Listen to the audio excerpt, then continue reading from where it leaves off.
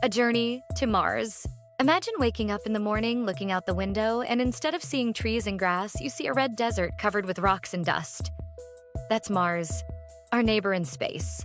Mars is the fourth planet from the Sun.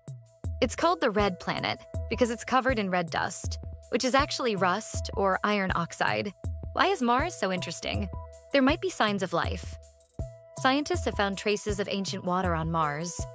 And where there's water, there might have been, or could still be, life. Mars has mountains and canyons. The tallest mountain on Mars is Olympus Mons. It's a real giant. It's 3 times taller than Mount Everest. It's cold. The average temperature on Mars is about -60 degrees Celsius. So if you go to Mars, you'll need a very warm spacesuit. How would people live on Mars? Maybe in the future, we'll build homes there.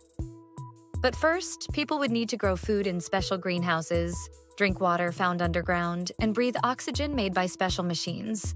And if you were standing on Mars, you'd see 2 tiny moons, Phobos and Deimos. They don't look like our moon, but instead like big potatoes flying around the planet. Mars in the future. Right now, special robots called rovers are working on Mars. They explore the soil, take photos of the landscapes, and send everything back to Earth. Who knows? One day you might become an astronaut and visit Mars yourself.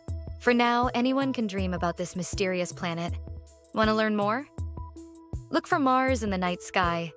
It glows with a reddish color, reminding us that adventure is always close by. Subscribe to the channel to learn more interesting facts and become even smarter.